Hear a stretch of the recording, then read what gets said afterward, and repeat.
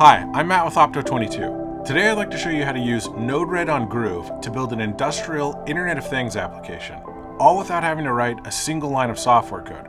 That means you can build your industrial IoT application in minutes or days instead of weeks or months.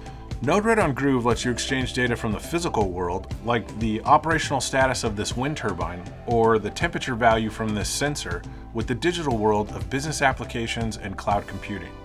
So how does it work?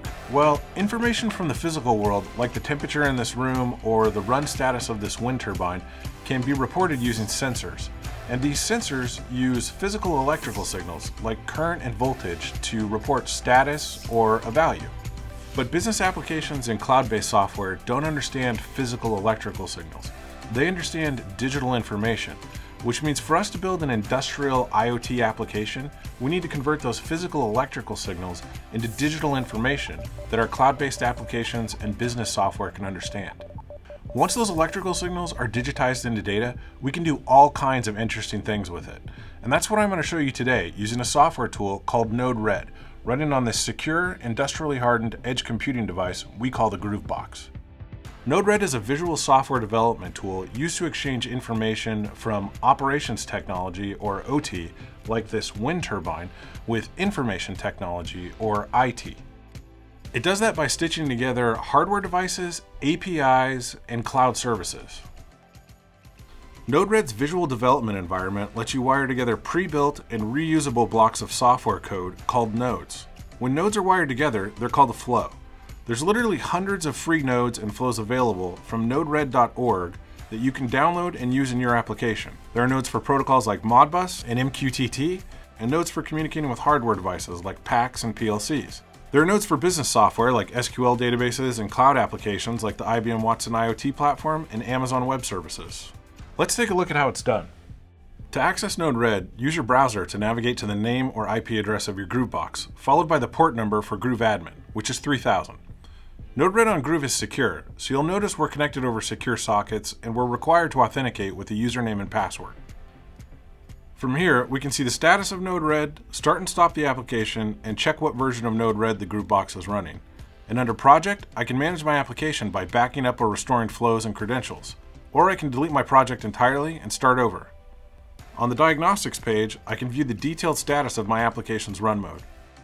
All of these features are designed to make your application development workflow that much easier and to help with troubleshooting your application. And they're only available on the Groov box implementation of Node-RED. So let's take a look at how easy it is to build a Node-RED flow. We start Node-RED by clicking the Node-RED editor button here. And then we arrive at a blank canvas where we'll create our flow. We'll start with a pretty simple example.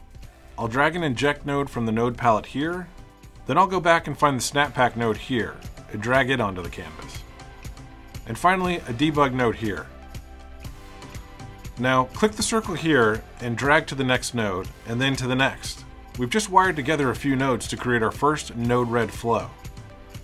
Next, I'll configure the inject node to fire in an interval of 2 seconds. Then I'll configure my snap-pack node for my temperature sensor. I've already set up my snap-pack node to connect to the controller on my Snap I/O rack. You can find more info on the snap-pack system and how to configure it for use with Node-RED at developer.opto22.com. This node will query my turbine controller and the connected temperature sensor at the tag name Air Temperature Probe 1. Now I'll click deploy and boom, there it is. Over here in my debug window, I can see the temperature values as they scroll in every 2 seconds. So that was pretty easy, right?